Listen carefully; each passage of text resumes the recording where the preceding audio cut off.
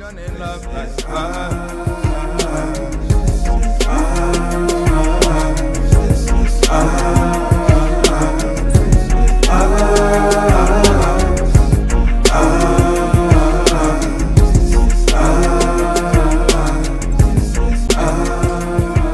Hey guys, we're Kristen and Jarrell Abraham. Welcome back.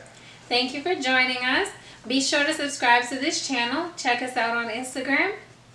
My Instagram is JCA Official. Her Instagram is Kristen Nicole Official. We also have Yahweh Music LLC, so be sure to check out our music. Alright, we're going to get into it. Alright. So this one is Because You're Young. Yes. So the reason why I wanted to talk about this topic is because I've heard that a lot. Because you're young, blah, blah, blah, blah. Or do this and that because you're young. But for those of you who may have similar feelings about wanting to be able to rest or really just get yourself together, a lot of us millennials kind of feel like we just don't have it together and it's crunch time to get everything done.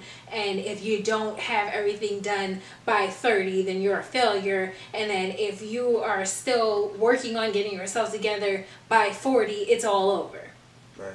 But because you're young, I encourage you to breathe. Take it easy, sleep, be kind to yourself, say no, and most importantly, don't run yourself ragged. You shouldn't have to feel like you have to work a whole bunch of jobs or go to school in a certain amount of time, or work and go to school and struggle to make ends meet while doing so because you're trying to pay school off. We'll get into that in another episode because I'm all for school. We both have degrees, so I'm not saying don't go to school. But what I'm saying is you want to make sure that you're taking care of yourself and you're doing what's in the best interest for you. Before I move on, do you have anything that you want to say?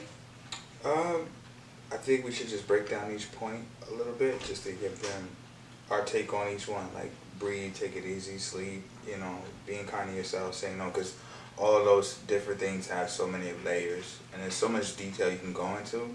But without going into too much detail, we want to kind of give you almost like a little bit of a survival guide for not only being a millennial, but for people always telling you that so-and-so is occurring or this and that is happening, or you feel or think or are going through whatever because you're young. Youth is not an excuse. So, we're gonna break it down and delve into that. Okay, so breathe. The reason why I put that there is because a lot of times we get so caught up in the hustle and bustle that we forget what it's like to have a moment to ourselves. Correct. We spoke about that in the last episode, which was getting through a rough patch. Yeah. And what we had addressed there was that we a lot of times don't make time for things that we love to do, and then it just feels like we're stuck in a place that we don't want to be in. And a lot of that actually does happen because you're young, which is ironic, and that's also why I wanted to do this topic. Because you're young, you're still fighting to prove yourself. Right. Because you're young, you don't have seniority at your job. Or because you're young, you're expected to have this and that degree for an entry-level position. Right. Which is why it's so important for you to breathe. Take it easy. Take it easy is basically not taking on more than you can handle. Right. I think both of those, not to cut you off, no, it's good. I think both of those, breathing and take it easy, guys, is correlated. Right. Guys and gals. So it's almost like both of them play off of the same concept of pacing yourself. And what my wife is really trying to say to you is that, pacing yourself is the most important. It's more important than your successes, your accomplishments, and even more important than your results.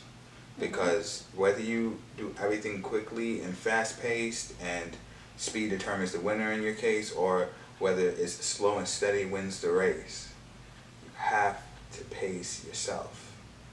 No matter how fast you are, it's got to be at a certain pace that you can actually keep up. You got to be able to maintain that pace. So, you know, that's kind of where we're going with that. And then sleep. Leads us to sleep. Because sleep is literally where your body goes through its restoration process.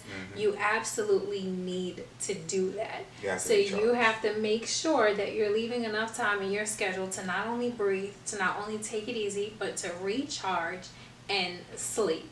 Right. And we're going to talk about that in another vlog as well. Yep.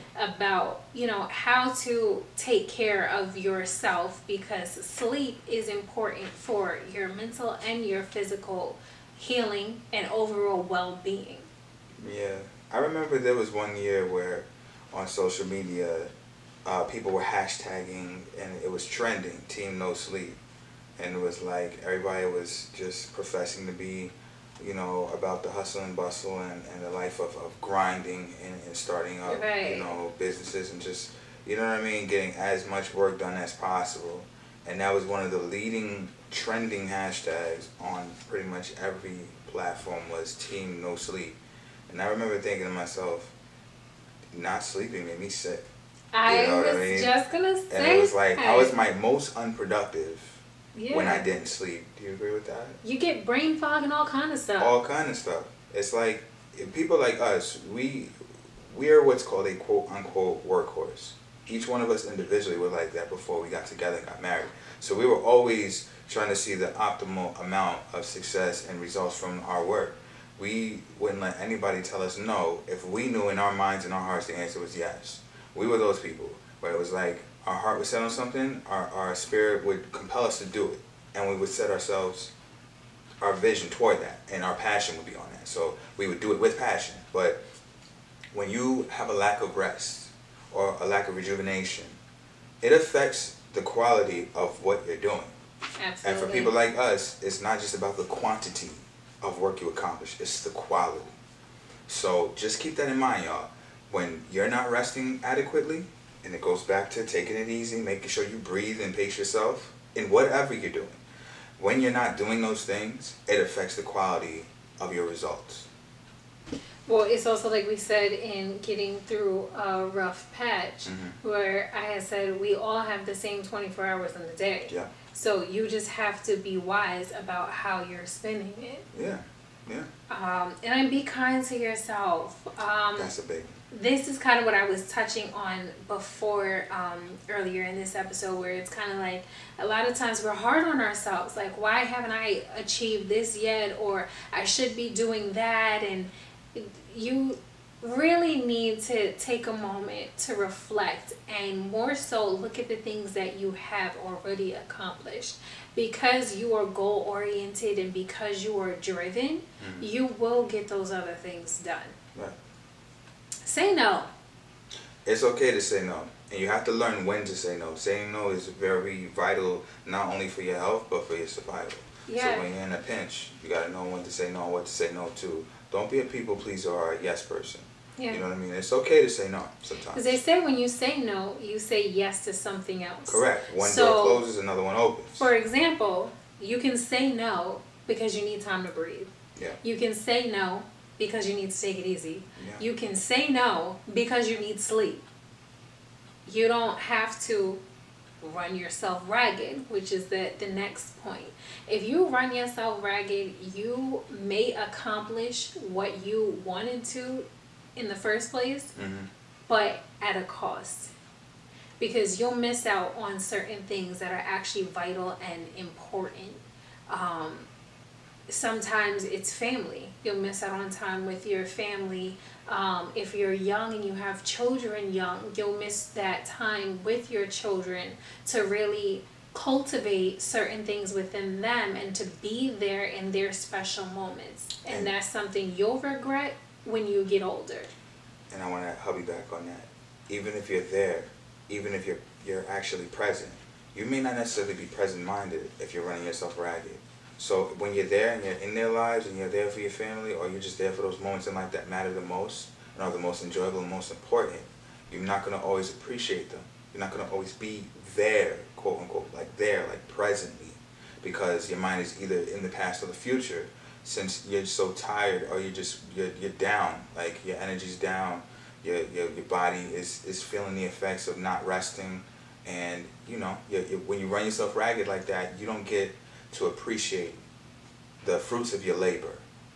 Right. And that's something the Word speaks about, is you know, to make sure that you actually do work, yeah, of course, and work to the maximum, and do everything in excellence. But make sure that you give yourself room, give yourself a chance to ease up, kick your feet up, and appreciate the fruits of your labor. It's why you're working. Right. So your younger you is preparing for an older you. Yeah. All things that you're doing now have an effect on your future. Yeah. You are not lazy for wanting to rest. You are not incompetent because you are not drowning in debt for a master's degree you have not obtained. So the reason why I put that there is because there's a lot of people that feel that they're not accomplished because they don't have a degree at all, or they don't have the highest degree. And there's so many times where people get promoted on job or get on job training, and they end up in higher positions than people that actually have degrees. So it's really just a matter of standing fast and knowing that God is going to work something out for you as long as you do your part, because He's not going to do it for us. Right. So as long as you do your part and you keep going, you'll get it done. And you won't have to sacrifice all the important things to you, because it's a matter of prioritizing, really. It is. And if you prioritize correctly, then you'll be just fine. Yeah. Okay. So what that means is that what's treasure for someone else could be trash for you, right? But it's not for you to measure, compare, and contrast, because it's not going to affect you the same way it affects them. You have to work according to what works for you. Everybody's different. Every single person in the world is different. Everyone has one unique fingerprint, which means you are not alike anyone else. You know what I mean? So that means that you are the one true original copy of yourself, which means you try to do something else that someone else is doing and be them, it ain't gonna work for you, because you're not them, you're you. So just keep that in mind, you know? It's fairly important. But you know, you follow these things that we're telling you to do, and you know, just look out for yourself, take care of yourself, and don't let anybody, you know, treat you like you're naive because of your age. You know what you know, okay? The future you will thank you for it, you know? The older you will thank you for being a smarter, wiser, younger you. And because you're young, you have a lot of time to master this. There's so many people that I have seen working in the healthcare field where it's like they wish that they would have done something differently when they were younger, because now the effects of things that they did or didn't do when they were younger have taken a toll on their health. Yeah. So you definitely want to make sure that you are being mindful of what your body needs, when it needs it, and why. So that's all I got. All right, well, we're going to wrap it up. We thank you guys for joining us. Thank you for tuning in. We truly appreciate it.